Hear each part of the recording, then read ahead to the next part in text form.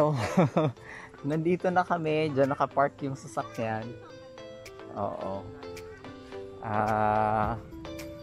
Ganyan ang daanan, no? So, ganyan yung daanan. Medyo mahirap.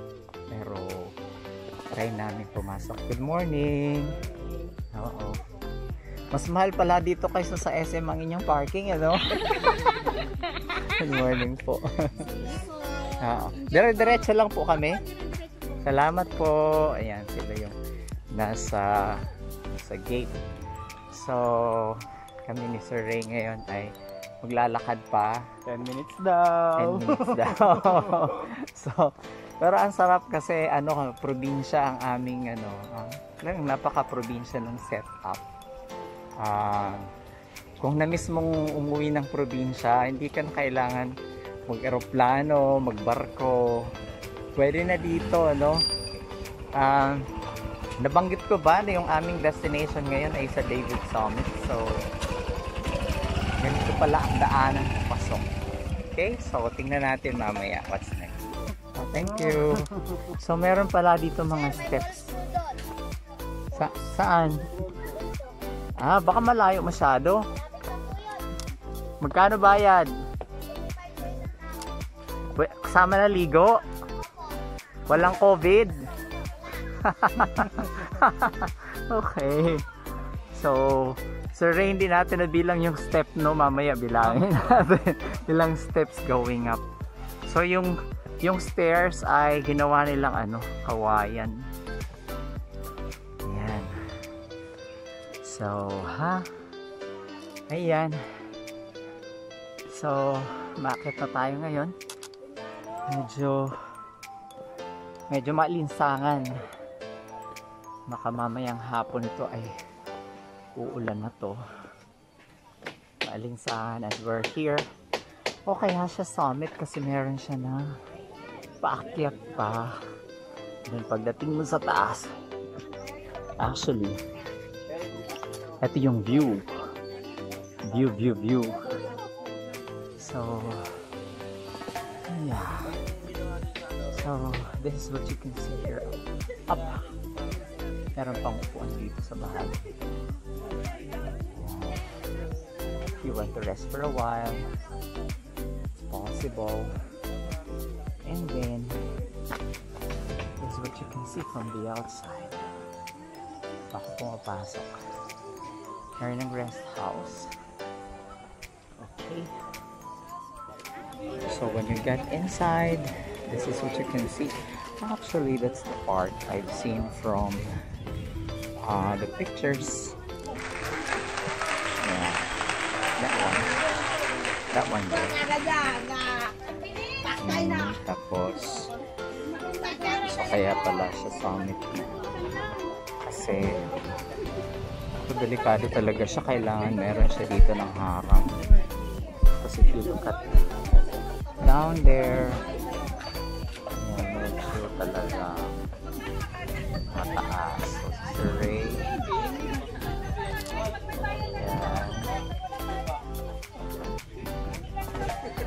meron pa dito ng place.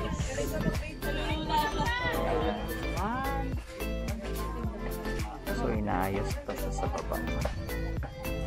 Kailan magkaroon ng ganitong place, no? You can have it for business, actually.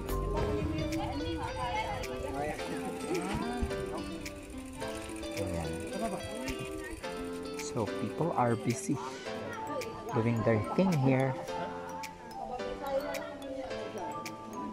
and basically may pa siya, ilog. I have to check that from the map. Kung saan yung papuntang ilog na yan. So basically, kaya mo buhatin bike mo yan? Ito yung yung buhatin pataas? Ayan. So ito yung place. May aso pa. Kailangan pa siyang i-improve. Marami.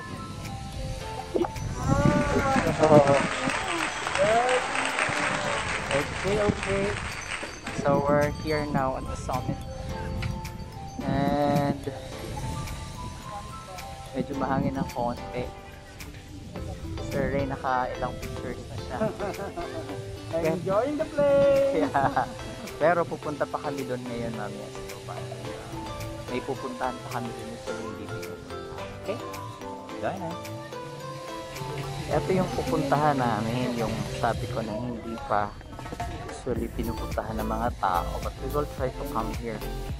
Hindi pa yan ay sa baba nung part na yan.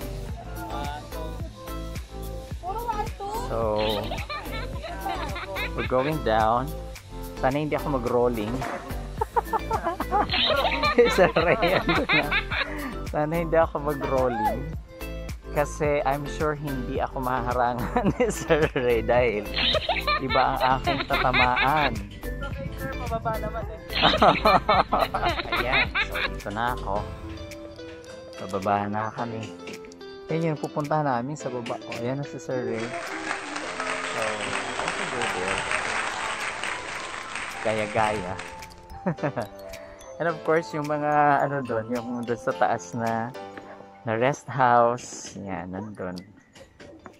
Okay, dito kami. At kukunan ko siya ng video dahil ang sarap ng kanyang upo-upo doon sa bebe. Ha? Tingnan mo si Sir doon. Sir, kaway ka? So, it's beautiful to be here. Yan. Bababa na ako. Punta na ako dito. Ilang steps na lang going to this magical area before I'll have my own pictures. Okay, so yan yung upuan dito.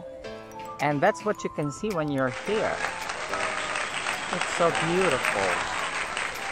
So beautiful, really. Good for relaxation. Pero kung titingnan mo, may mga bahay na rin, oh. Sa mga kanto, may mga bahay na siya. Yeah. And there. So, yeah. Okay. Now we're done here. And I think there is only one place that we're going to go to later on. That rest house there. I think so. That's going to be the next target. So these are the humble steps made for those who are going down.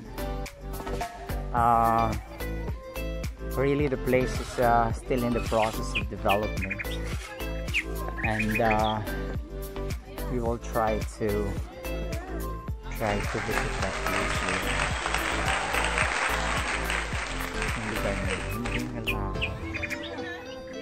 So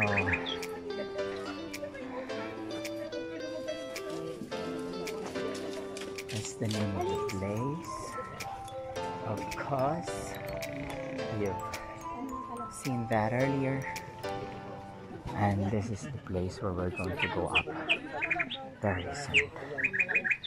Okay.